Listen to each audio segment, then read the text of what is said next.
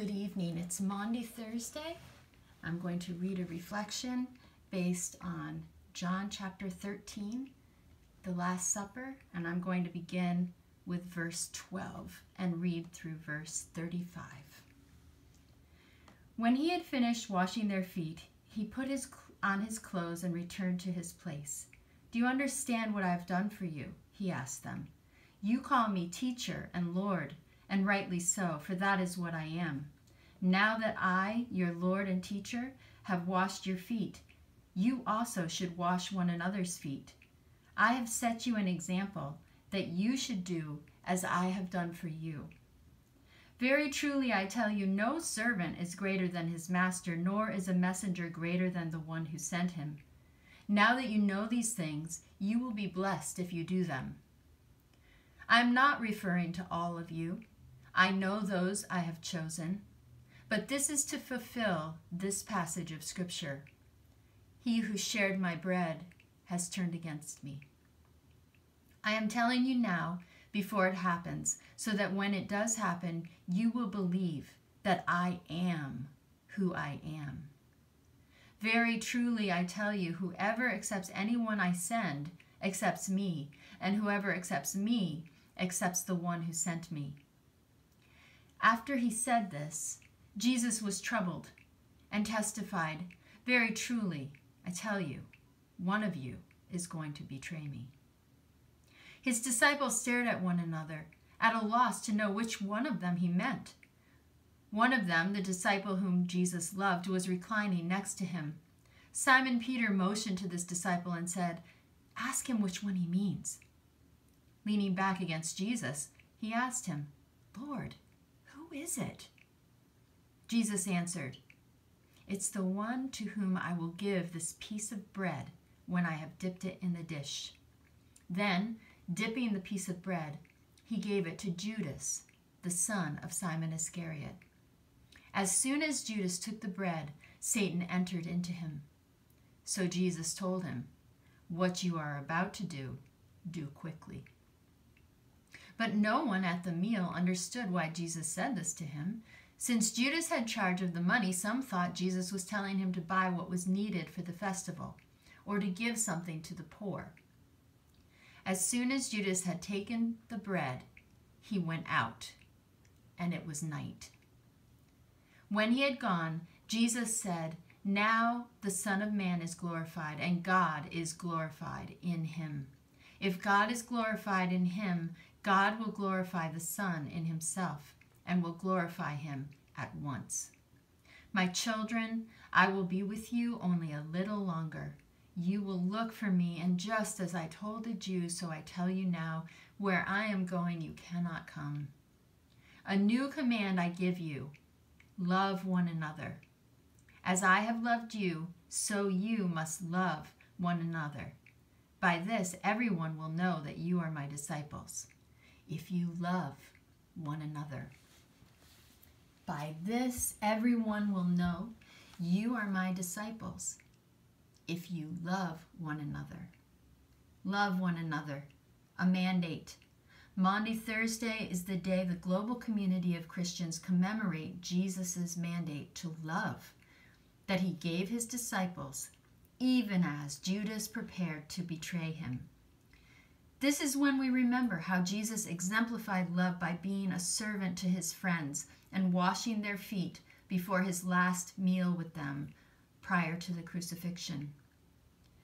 The icon you're viewing is the only one in my gallery of icons that I avoid. When I pass by, I avert my eyes. It came in the mail during an experience of great betrayal. There's personal pain attached to this icon, as well as the horror of the unfolding story of Jesus' trial and torture set in motion with a kiss. But I've had a revelation that has set me free to value this icon and explore further the meaning of it. It shows me now the power of love. Let me see if I can show you what I mean. Look at Judas. See how he strains to contain Jesus, to control him, coerce him. His arms embracing his teacher can't quite fit all the way around Jesus' broad shoulders, those shoulders that would bear the weight of the cross, our sin, the weight of the world God so loved. Jesus is too big to constrain. Love can't be forced. The figure of Judas in his robes is devoid of light. His betrayal took place in the night. His expression is that of a corpse, his eye unseeing. Look at Jesus, God incarnate, who had just washed his disciples' feet, even Judas's feet, as would a servant. In taking off his robes, symbolically divesting himself of power. In breaking bread, sharing his own life and power with them. Manna, bread of heaven, Jesus, God incarnate, transmutation. For God so loved the world. Look at Jesus. His sorrowful face radiates love and light. Love and light that is also the crux of the cross that is just discernible in the nimbus around his head. Light shines in the darkness, and the darkness has not overcome it. Jesus is wearing a blue robe that represents the kingdom of God, which cannot be contained, as it is always expanding, against which no power of hell can prevail.